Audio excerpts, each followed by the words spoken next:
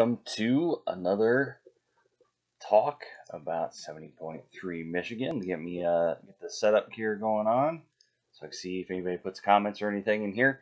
And I'm Ryan, set2pacetriathlon.com. Do a little preface like I've done with these videos. I am not racing 70.3 Michigan, but I'm coaching athletes that are doing it, and I've made training plans for the race. And typically, I go through the course the information as I normally would with my athletes, and a long time ago just found it useful and beneficial to record them, put them out there. Now I've gotten sophisticated in doing Facebook Lives, later recording and putting them on YouTube for everybody to enjoy for years to come. So hopefully you find this useful and good information to have. But I wanted to go over the athlete guide. It's been out, I think, for over a week now or so, and it's very useful to have. If you're new to 7.3, if you're new to Ironman or Ironman distance races or anything like that, I think the athlete guide is the number one go-to place for information for the race. It's basically got a lot of answers to a lot of questions people ask, specifically in the Facebook groups, or asking questions that typically are answered in the athlete guide. So what I'm going to do is we're going to pull it up and we're going to go through it kind of page by page. And typically what I do for any race that I'm doing, I'll print out the athlete guide, but I only print the pages that I need, because usually they're about 50-some pages. And there are some pages that are just nothing but advertisements, and there's no reason to print out whatsoever. If you're not doing a Paralympic race or something like that, then those sections don't apply to you, so I wouldn't print out. If you're not doing a relay, there's different things, physically challenged athletes or anything like that. If you're not, that's not for you, then don't print it off and don't take it with you. If I print it off, have it with me for the race. Typically, I have it, and then when I unpack my bag whenever I get home after the race, throw away the athlete guide and get ready for the next race. So let's go through. You can see in the background here on the Ironman 70.3 Michigan main page here for Ironman, and you go down, you go to athletes, you go to athlete guide, and there it is. If you click the athlete guide link, it brings you down to PDF, and I always download it and save it to my computer just for grins and giggles. You can even, I put it on like Google Drive. That way, if I need to access on my phone somewhere, I can. It's been very helpful, especially if I've driven to events, because typically they'll put the address of like athlete check-in or whatever. So if you're going directly to a race venue, you're traveling, going directly to athlete check-in, boom, you got the address, you know where to go, you know where to park, all that kind of good stuff. So we're going to kind of go through the guide, and I'm just going to kind of hit the highlights. I definitely recommend downloading it and reading through it. Like I said, save the PDF to your phone or something, so when you have some downtime, you can go through and kind of read and hit the highlights and stuff for yourself. So go through the pages. I always like to print out the front page because it's kind of nice, have a little cover for your page. Usually don't do the table of contents. If you want to know a little bit more about the race director, about Joel Gaff, it looks like, you can read up about him. It's kind of interesting stuff. Important thing is event schedule. They've got them separate on the website, so you can go through and do the event schedule, but the event schedule is also in the athlete guide, so you don't have to print off more than once. So Friday is athlete check-in, Saturday is mandatory bike check-in and athlete check-in, and then Sunday is race day. So what they've been doing for Ironman races 70.3s for 2021 is they're doing where you sign up for your check-in slot when you first go pick up your race packet. You sign up online through your active.com account, and you pick a time slot to come in, and then you pick up your race bib, your swim cap, and your bag, and all your shirts, and all that kind of good stuff.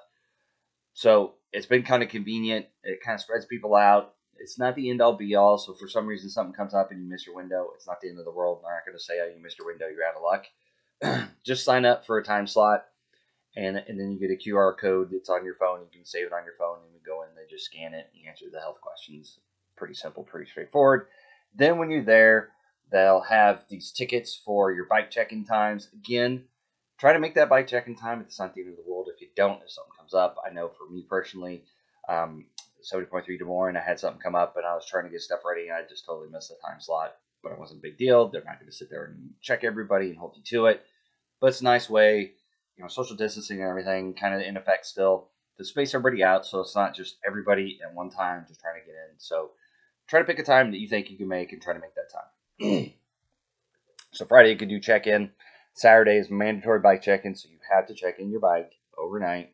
So I did a video a few days ago about your tire pressures. So this is going to be important, especially if it's kind of warm. But I think I did the weather video, and it's looking to be in like high 60s or 70s. So probably won't be that big of a deal unless you pump your tires up to about 120 psi. So you do have to check in your bike. It will be there over the day. It could get rained on. Pretty much every event that I've had to check in my bike the night before, USAT National 70.3 to 1 Tulsa, has been rained on the night before. So just be ready for that. If you have gear on there, make sure you bring a bag. If you want to cover your electronic shifters, all that kind of fun stuff, cover your drivetrain. You can't bring like a whole bike bag to cover your bike bag. But anyway, so this is when you have to check in your bike the day before. Athlete briefings, I think right now they're doing them in person. They've been doing virtual ones as well, so check their Facebook page. You can get the virtual ones if you can't make it or if you don't want to go in person or anything like that.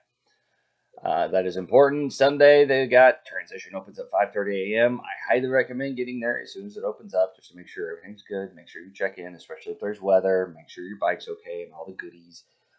Just give yourself plenty of time. You don't want to be in a rush. Soak it all in because you're not going to sleep well the night before anyway. Here is the rest of the deal. Mandatory bike gear checkout.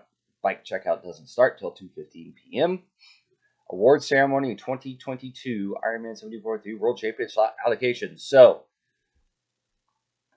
they're not going to give away slots to 2021 St. George. That is already closed down and shut, and they figured out who's going there.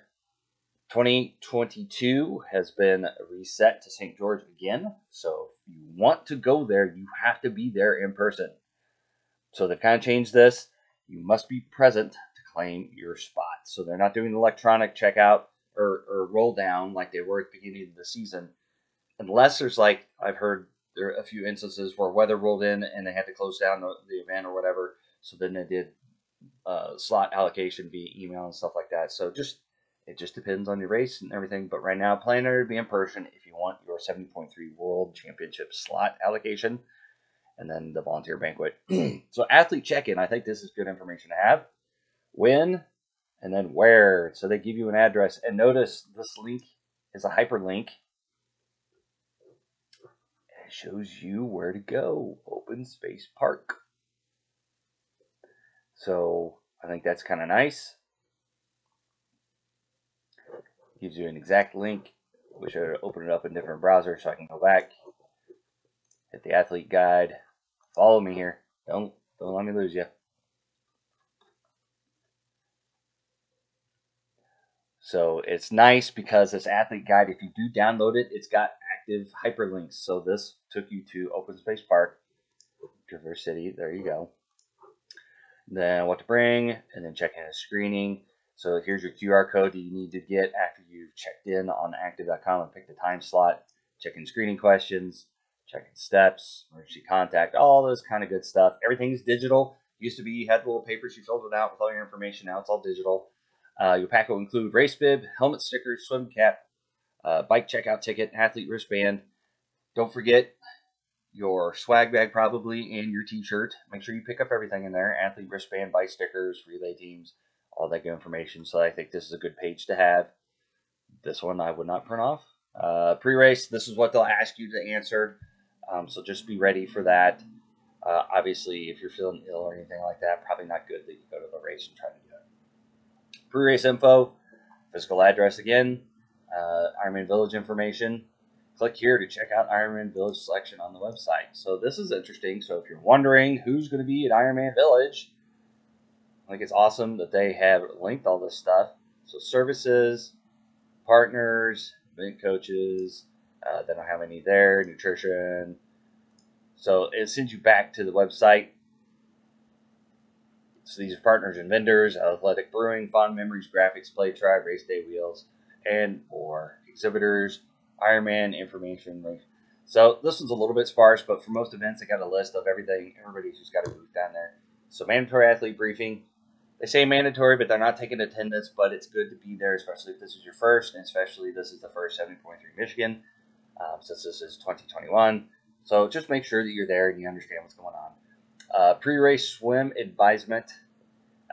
We know practice swim prior to race day. Athletes wishing to swim prior to the event will be able to swim at Frankfurt Public Beach, the west end of Main Street. So if you want to do a pre-swim, make sure you read the athlete guide, personal safety, mandatory bike check-in, just kind of went over that. Race day info, race morning procedure. Transition opens at 5:30 a.m. on race morning. Remember to bring your timing chip, wetsuit, sun cap, your bib, all kinds of good stuff. Rolling start at 8 a.m. for age group athletes. You're not in the transit area without your wristband, body marking. There'll be no body marking, so I do tri-tats. So if you want to bring them, you can, but there is no body marking. So just be ready for that. That there's no body markers. If you want to do it, more power to you. But if you don't want to, you don't have to. This is important. If all the questions on what's going to be on the course, it's right here in the athlete guide. This is what they typically will have. There might be some changes here and there, so don't get bent out of shape if maybe they don't have fig bars or potato chips or something like that. But this is what they generally have on there. Personally, I like the fig bars. Quantum energy squares aren't too bad. I've never done the Martin energy gels. I'm a Red Bull guy, but I do it on a run. Gator Endurance is my go-to, and I always like water. So this is all what they're going to have. So again, if you got questions, the athlete guide has it in there, or the web page. If you go to the event page, usually it will have sections on there what they're going to provide on the course. But this is made pretty close to event, so this is should be pretty accurate what they're going to have at the race. Another advertisement, I wouldn't print that off. Race day info, timing cutoff. So if you need that information, it's right here. Timing tip information. Ironman tracker. I love me an Ironman tracker. I track all my athletes with it. If I'm not doing a race, perfect. Wetsuit optional race. Going through the weather conditions. It needs to be 76.2 degrees or less to be wetsuit legal. I'm going to make a guess that it's probably going to be wetsuit legal. Usually it is around Lake Michigan. So I would bring your wetsuit, but they'll call it out if it is or isn't. And it really doesn't take that much room in your bag to bring that. Relay info. So if you're doing a relay team, here's all your information in your athlete guide. So if you got any questions, start there.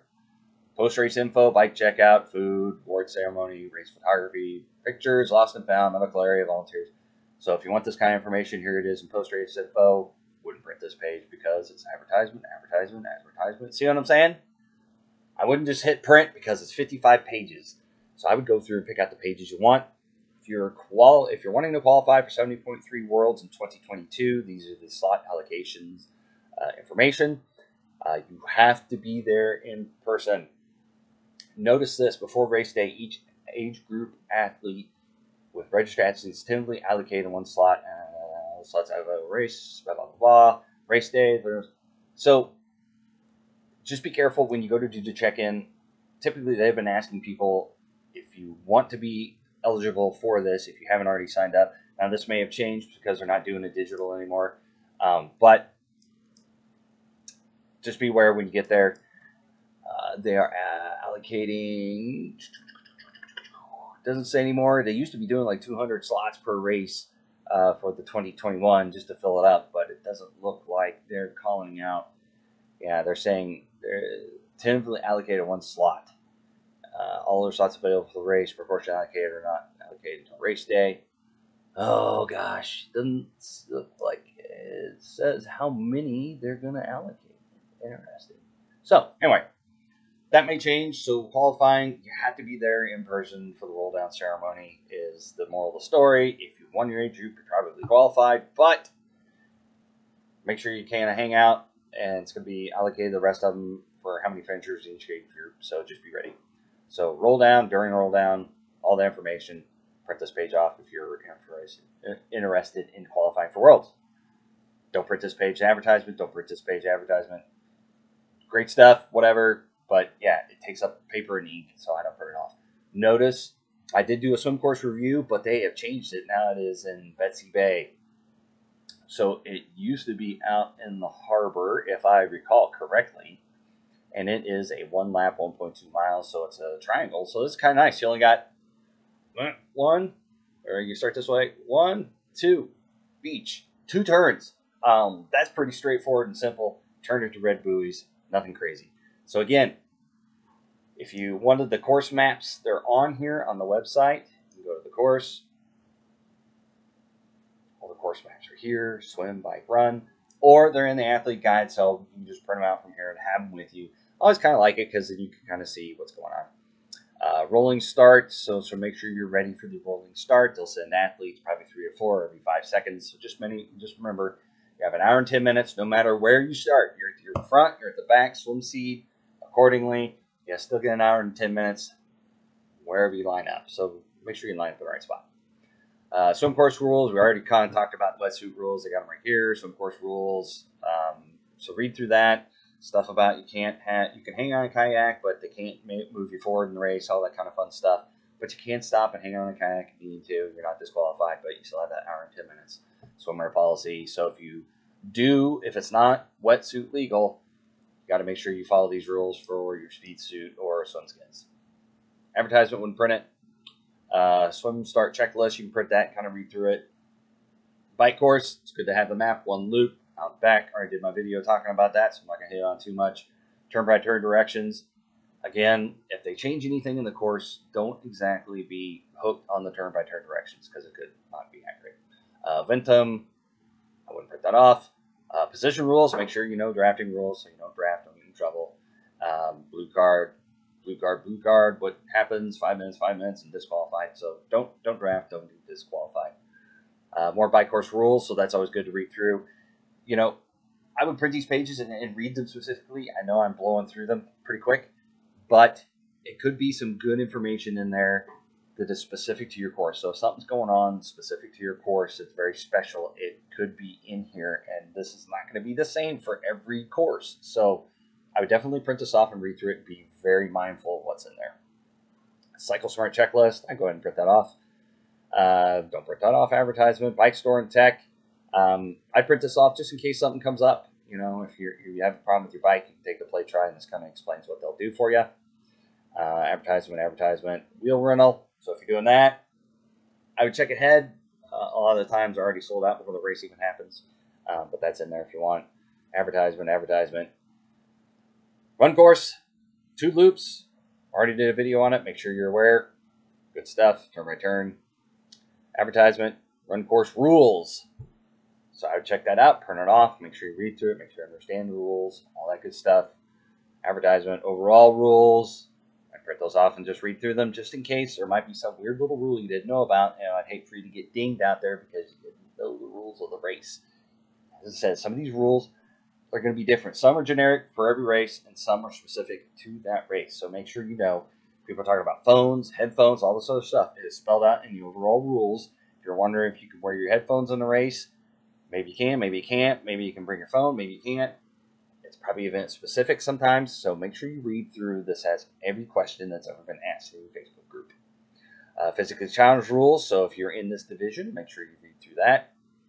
Another advertisement page I would not print off. I print off the violations just so you know about them. Helmet chin strap, race number, littering, unauthorized equipment, no communication devices, MP3 players, or other audio devices. Yes, that means no cell phones are used during competition. So, again, there's the rules. It's right in there. If you get dinged for it, then you got no excuse. Medical policy, make sure you read that. We all don't think we need medical until we need medical on race day. 2014 Ironman Texas, I did my little visit to the medical tent.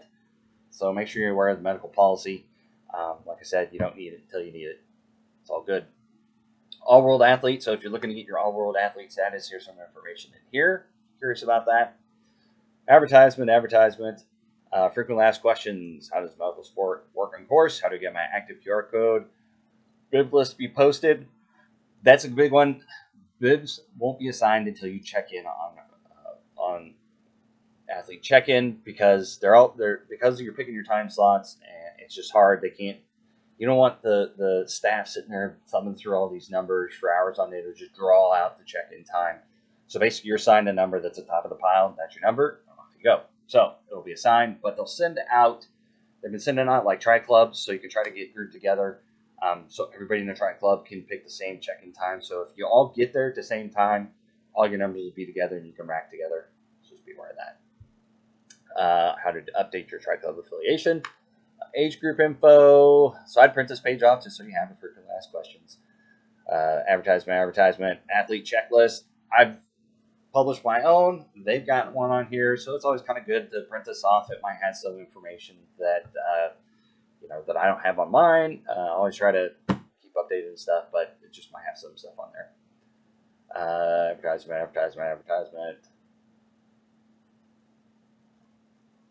Advertisement. So, again, when I print this out, usually I'm printing out probably half of this just because there's a lot of advertisements in the athlete guide and I don't like to waste my paper and ink. But that in a nutshell is kind of going over the 70.3 Michigan athlete guide.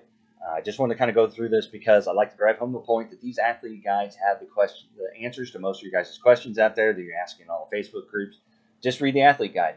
If you're watching this on YouTube, I usually will put a link to the athlete guide in the description of the video so you can click on that, download it. Now, be aware, this is August 24th.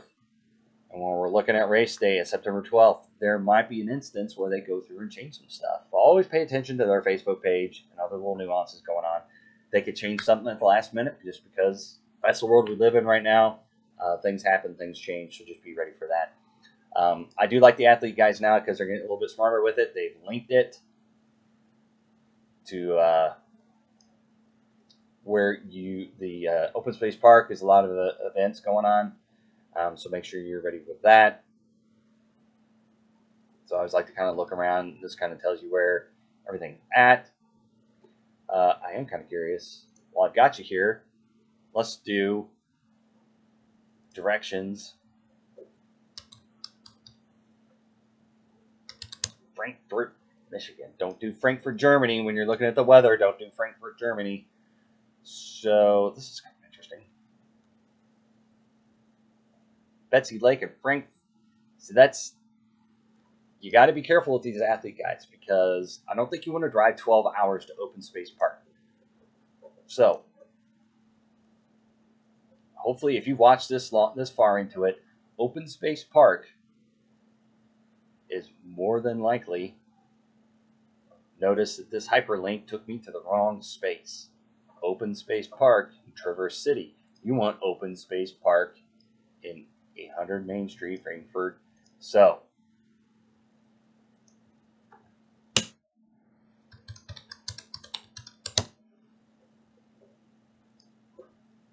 this makes a little bit more sense. Betsy Lake, open space park. So you got to be careful. Hopefully you watched this far because if you didn't, this hyperlink will take you to the wrong open space park because you don't want to go to Traverse City, Michigan, which is what I thought kind of odd. You want to go to 800 Main Street, Frankfurt, Michigan. So this is why I printed off because I can type this in Google and it'll take me right to the right spot. Everything's going on right here. Notice the swim used to be kind of out here in the harbor. There's some man-made barriers out there and stuff, but they've kind of changed the swim to be in this Betsy Lake, and that's where everything's going on. So I was just curious about that because that didn't make sense. But that's why you read the athlete guide. That's why you check all these things. This is where all the action's going in open space park. So it's kind of nice.